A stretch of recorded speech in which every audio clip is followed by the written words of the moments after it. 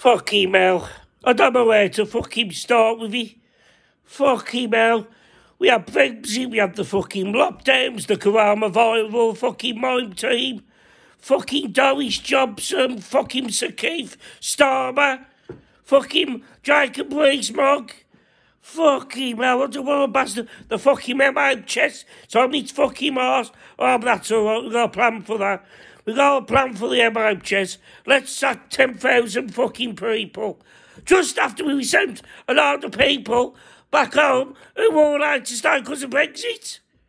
Fucking hell. Then you got the cunt Doris fucking Jobson, the fat useless waste of spunk, fucking walking round hospitals with no masks on.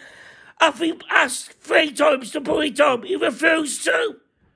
Wake everybody. Them taking us for me, Key. He's taking the piece.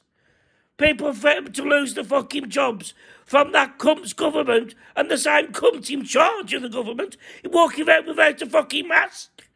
Fucking hell, if ever there's a sign. Look, he ain't taking the piece. Did you see how much they can fucking get away with? That's without all the dodgy fucking claims and expenses and fucking going on. Fucking hell.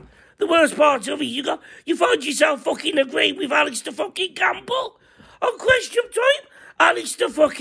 Alistair, let's invade the fucking Middle East, Campbell. Looks fucking sensible compared to these. Fuck me. They make fucking Margaret Thatcher look like fucking Mother Teresa. Oh, I mean. Jeez. Then you got Jacob Rees-Mogg, the fucking arsehole, the lanky streaker piss, specker-face cunt, walking around looking like he's fucking...